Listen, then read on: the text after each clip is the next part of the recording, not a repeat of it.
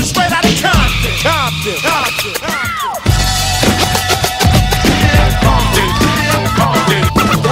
What's up? Tell them where you're from. Straight out of Compton. A brother with his well, big welcome to DCU. Thank you so much. Thank you. It really means a lot. Like this is huge for DCU and it's huge for a lot of fans. So thanks so much for coming. First of all, we start off. I know you were in the Voodoo Lounge last night. Yeah. In Dublin. How was it?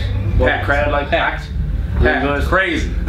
Nothing like tonight. Yeah, nothing like that. No shot. I seen a peak view of it. Oh my God. Yeah, he's getting bombarded with yeah. So, anyway, so we have to talk about NWA and Straight Outta Compton. That's okay. We just want to know what it's like to see your life up on screen, and you know what it was like. I know it's a long project, and you're expecting. Yeah, it's weird. I mean, it's kind of weird to see your life, you know, because we didn't really think our lives was all that. No.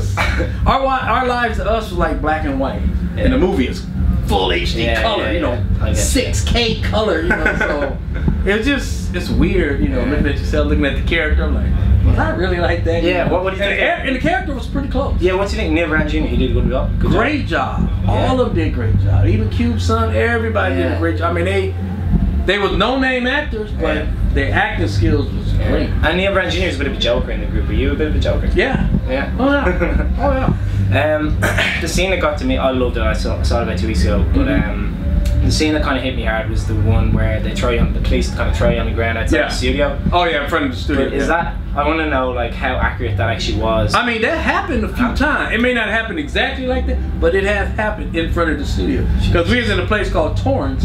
You know, it's white only. Yeah. You know, weed here in the studio. But it happened. It didn't happen exactly, but it did happen a few times. They happened. Oh yeah. And like, I suppose your music in the 1980s and early 90s kind of put the spotlight on police brutality a bit. Yeah. And now, like, you know, it changed a bit. But what do you think? Do you think it has changed, or do you think that? I was just thinking myself. I think it's the same. Yeah. It's just. NWA, you can see it now. I was thinking earlier, I was thinking NWA kind of put the spotlight on police brutality in the 80s, but then this kind of recent times, it's social media that's putting the spotlight on. That's what it is. Yeah. And we so you think nothing's the changed? movie happened to come out at the right time. You know, it's a bad time, but it's the right time. It's talking about the same thing 26 years ago. It's the same thing over and over. It's not just in Compton, it's all over the world. Yeah. All over the world. Yeah, it is. So and it's not all the cops. There's always just a few. There's always a few knuckleheads and everything. Yeah. Even in a little club or something, there's always a couple. Always. So, like, what do you think about? I love Kendrick Lamar myself. What do you think of him? Like, still talking about it. What do you think of that kind of? I mean, Kendrick is cool. It's great, you know. It's good, I mean, I like the old school better, but Kendrick is pretty good. Yeah, he's different from everybody, you know. Yeah, that's his own style. So that's how you got to be. That's how we was, if you think about it. Yeah. Back in our days, every group, Run DMC, everybody had their own style. Nobody sounded the same. Yeah. Nowadays, a lot of people sound the same. So Kendrick like stepped away from everything. Yeah. I know you had a long relationship with Dr. Dre. Yeah. And it started before NWA. Oh yeah. So how did that relationship develop at the start? We was DJs. You were both DJs. Both in a group called World Class Wrecking Crew, and we were both DJs for, I would say, a few years. Yeah. Before NWA was even thought of. Okay.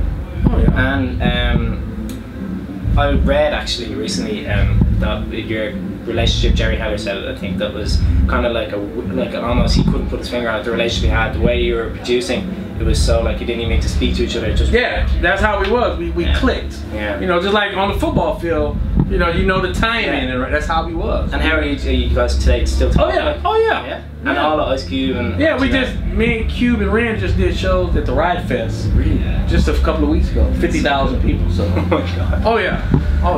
Okay, I better finish up. But in terms of tonight, what are we to expect? And I'm gonna ask a question that we're all gonna ask. Are we gonna hear a few classics?